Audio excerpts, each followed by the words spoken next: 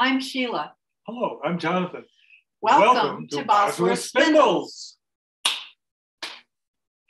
Today we're going to talk to you about the happy tools that we make for spinners around the world. We make spindles, we make charkhas in 2 sizes, we make shuttles, we make niddy-noddies, and a little bit later on, Jonathan will tell you about a regular style spinning wheel inspired by the charkha.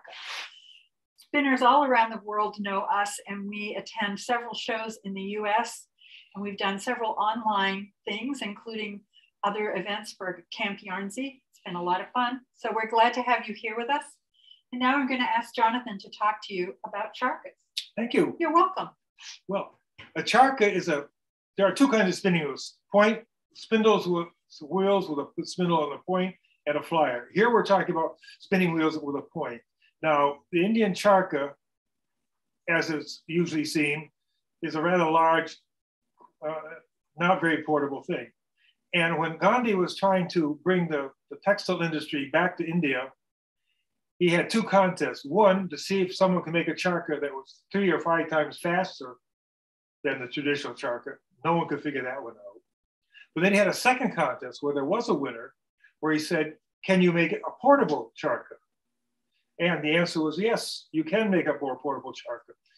And what the clever person did was he took this charkha with a big, large wheel and a spindle, and he made it into, he took those parts and he put it in a box. So there are 6 different sizes of these spindles, at least. The little one, which is the book size, like a dictionary for those who remember dictionaries. And the attaché size. This is the biggest of the family. We make both of these. This one, the attaché one, I believe was the first one of the series. But we'll talk about that in a minute. Let's look at the little one for now. Now, what we have done with the Indian one is we have made it more user-friendly. So when one wants to spin with this variant of the book charkha, one just puts a secondary belt on, takes spindle from a lazy cage that's built in, and insert it into a bearing mount, which has a magnet which holds it in place. And you are then ready to spin. Nothing to adjust. There's no oiling ever needed. But so one can take this wheel and just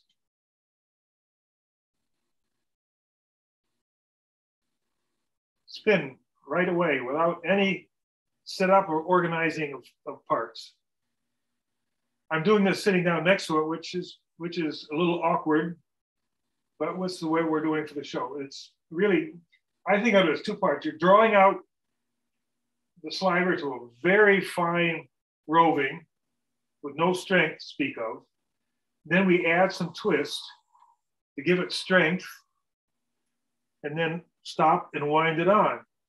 This is true of all spindle wheels. Now, spindle wheels are mainly for fine diameter yarns. I happen to be using cotton, which is what Gandhi was common in India, but it doesn't have to be cotton. It could be any fiber where you're asking for a fine fiber which has high twist. The smaller the fiber, of course, the more twist per inch one has.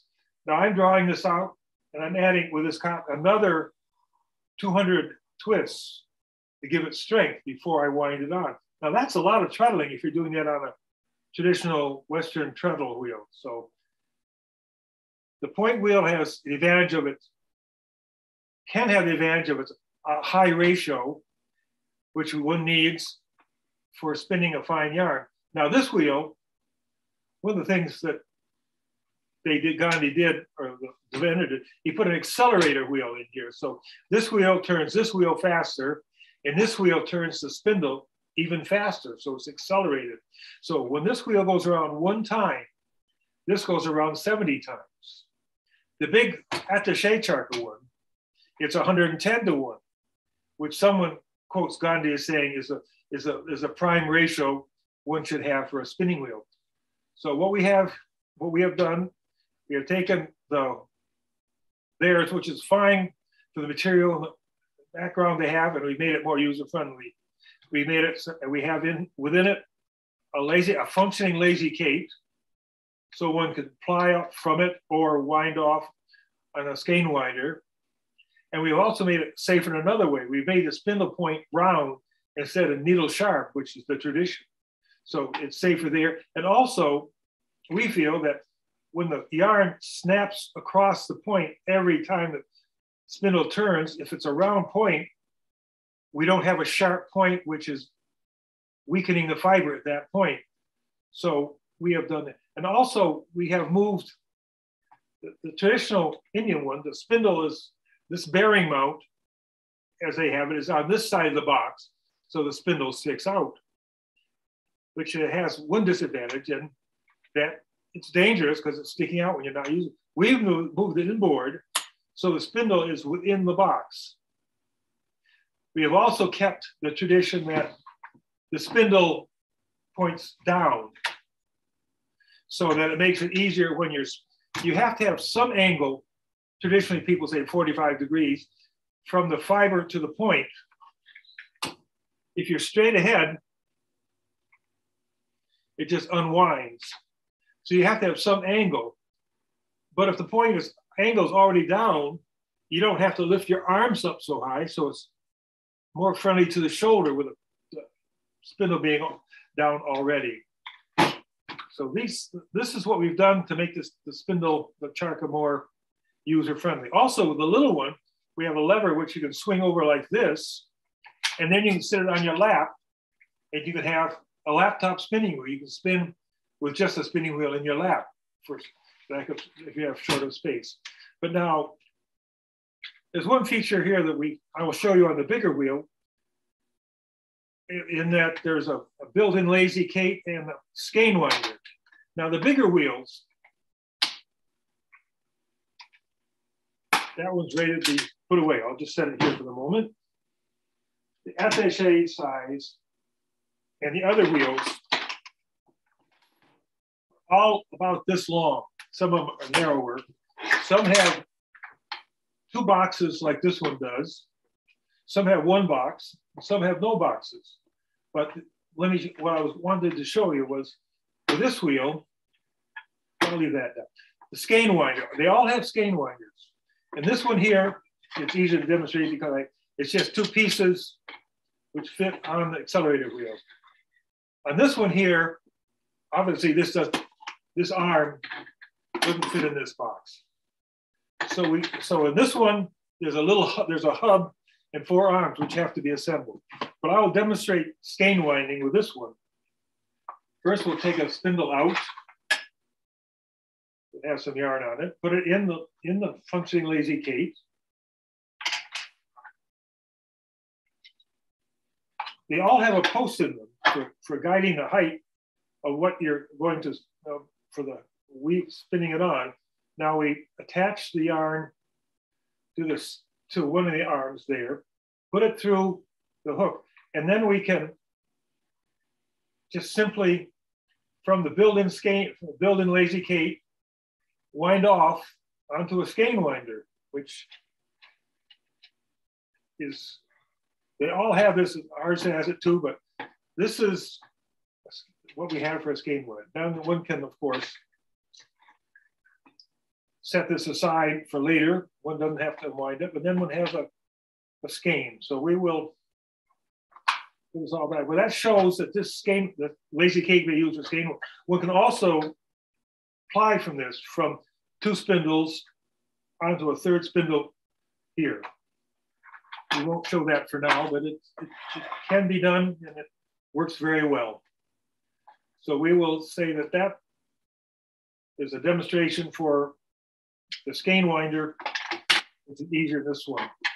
This is the first of the series. This is what I learned to spin on, not this very one, but one of this size.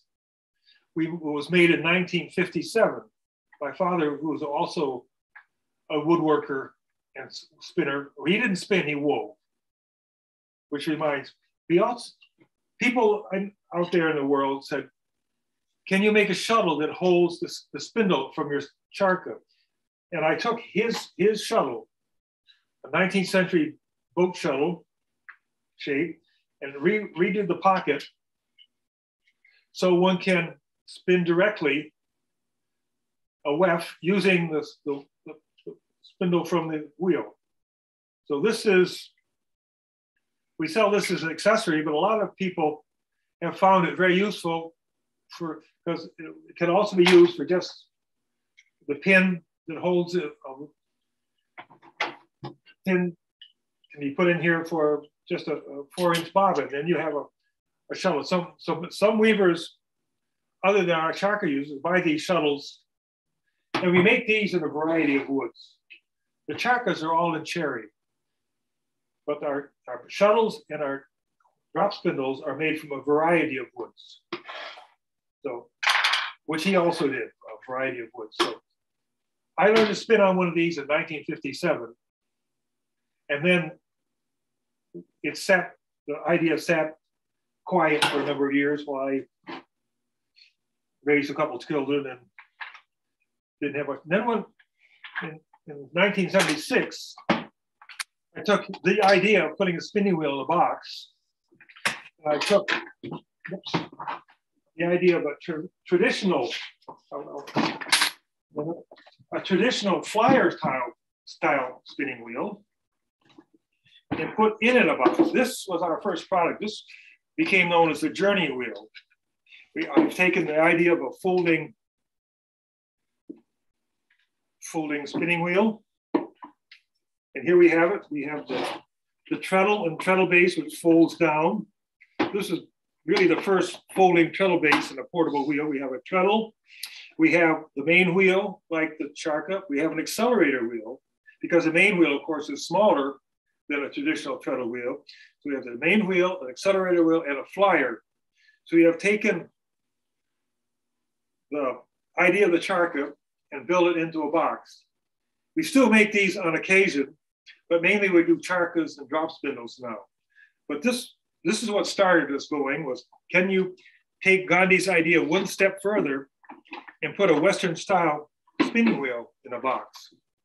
And we successfully did that. And it is like the charkha in that you don't have to take anything apart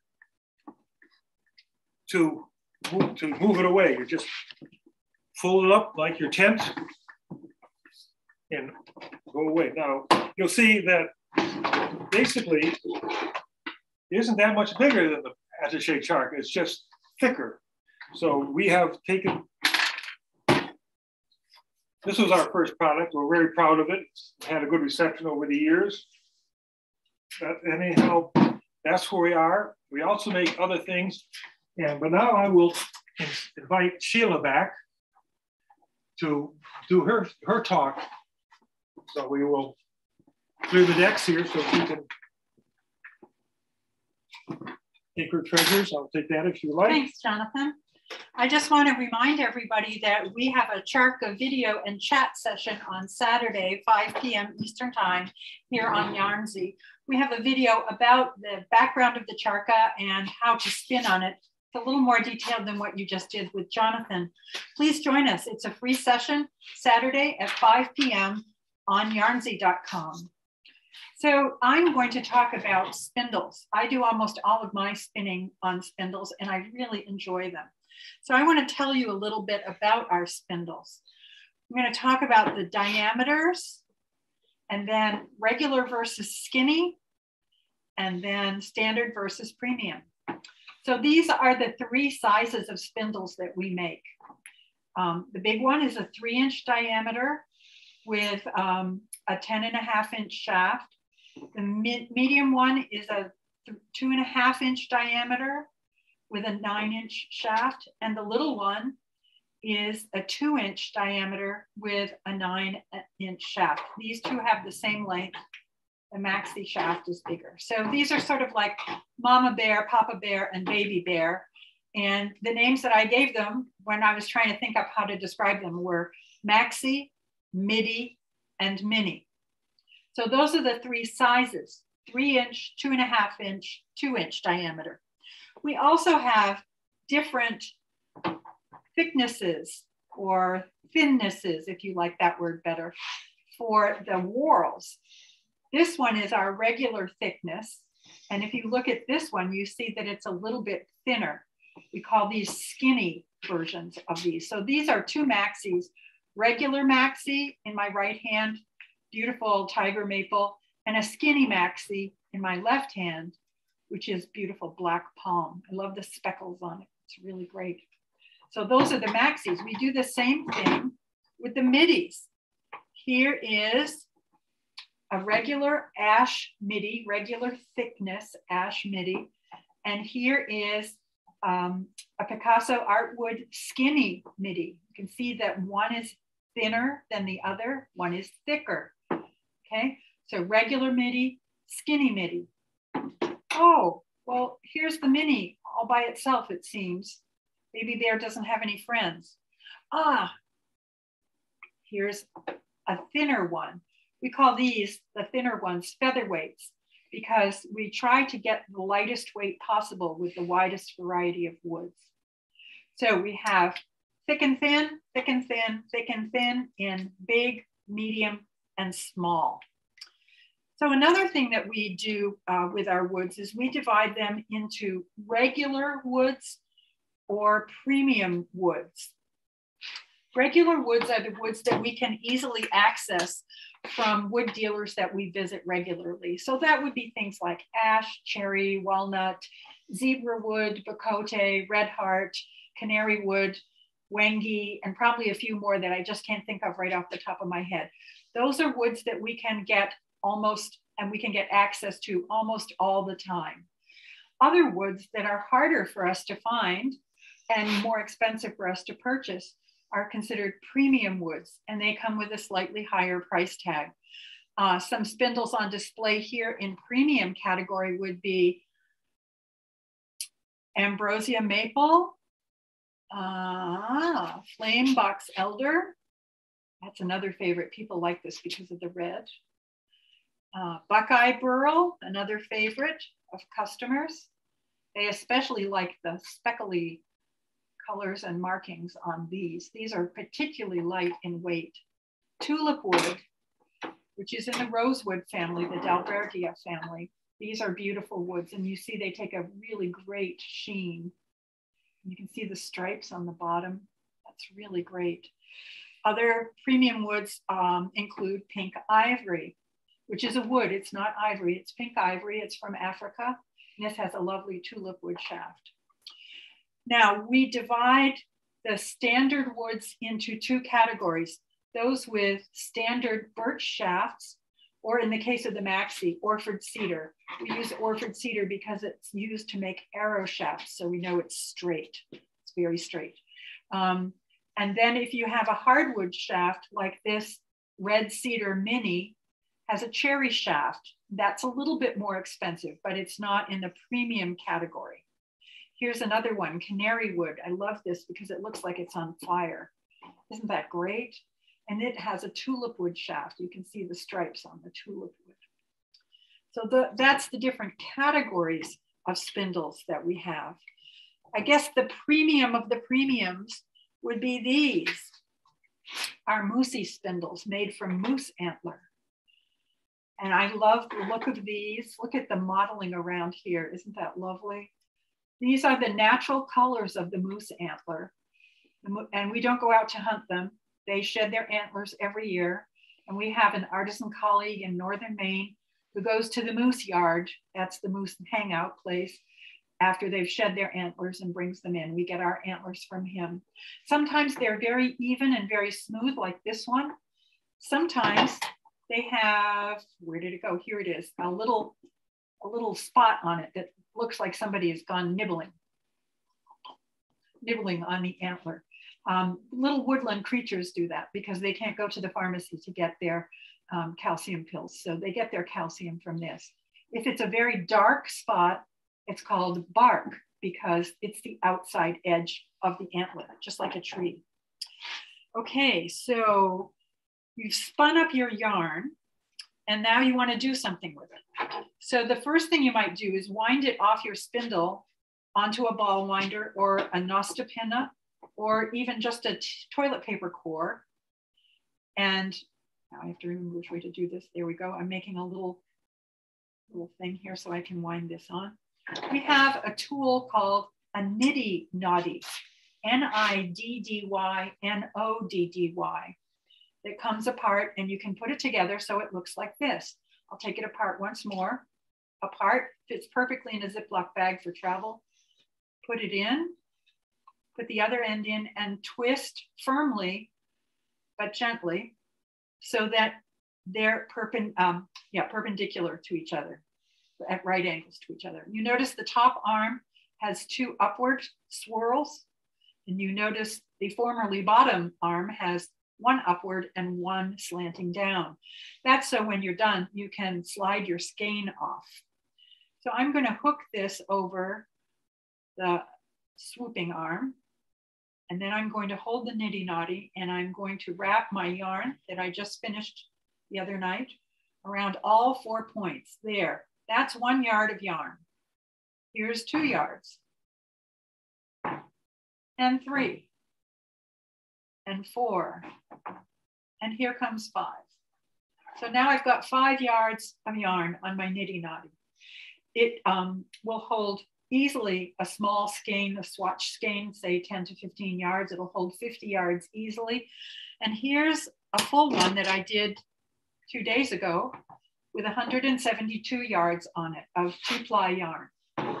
So the nice thing about the niddy-noddy is that when you're traveling, if you have your yarn on it, you can simply flatten it out. Okay, to use it, the arms must be perpendicular. To travel with it without taking your skein off, just flatten it by turning like this. Okay, so let me mention now that we have a concierge shopping date on Friday, tomorrow at 7 p.m. Bosworth Spindles. And tomorrow at the concierge shopping, we're offering free shipping within the US on any purchase of $125 or more, not including charkhas. So I'm going to ask Jonathan to come back now, and we'll talk a little bit about whorls, bugs, and brood. We have just a few minutes left with you, and I want to give him the opportunity to talk about this. Okay, Jonathan, welcome back. Short course on wood. One thing we want to mention is that woods generally are not even across their diameter. They're what scientists would say anisotropic. In other words, the quality, the density of the wood varies around the piece of wood. So what we have done is we have made a device that I use that allows me to add a weight, a little brass pin in this case, on the light side of the spindle, so that every spindle we make is perfectly balanced so that it rotates right on the shaft. Just as if when you buy a new tire for your car, you have that wheel balanced, so it runs true and goes, it doesn't go thumpity-thumpity. We balance the whorl so it doesn't go wobbly-wobbly when you spin on it, because each one is individually balanced by adding a weight to the side, or a weight of, yes, a weight or 2, more than one or more little brass plugs on the side of the wood where the density is lower. So this is one thing we're very proud to have accomplished, to make the spindle perfectly balanced so that it rotates right directly on the shaft. But now what Sheila's talking about is bugs, whorls, and brew. We make one of the spindles we make. Brew got into this because we make a spindle using white ash, white oak whiskey barrels. Charred oak whiskey barrels. And whiskey barrels, to be a whiskey barrel, has to have the inside charred so that it's black. So that has a charcoal which affects the quality of the spirits. And so we take those barrel staves. You can only use it once by some strange law, I guess put in by the oak people. And we take those staves and we make spindle whorls out of it. I don't have a moonshine here, but that's what we call them. We have moonshine, so that's the brew part. The bugs is that we're not, in many cases, we're not the first person to use this piece of wood. So, Ambrosia? And on the ambrosia maple, for example, the ambrosia beetle bores through the wood, and behind its trail, where it has passed, the maple changes, the light swamp maple changes color to a brown. If it's a box elder tree, which is related to maple, you have a box elder that's flame. This stripe that's left behind from the enzymes of the ambrosia beetle turn the wood red, so it looks like flame. So that's called flame box elder, or maple is ambrosia maple. So that's the bugs. How about the burls? A burl is an unusual growth on a tree, where the wood, for some reason or other, didn't grow just straight like a tree trunk. It grows in a bump, a cancerous bump, if you will, on the side of the tree. And in that case, the wood has very strange and wonderful wiggly grain patterns. Or speckles. And sometimes a mold will come along and speckle the wood, and we have the bugs again. Yes. So we don't give you spindles with any bugs in them. The bugs have been there.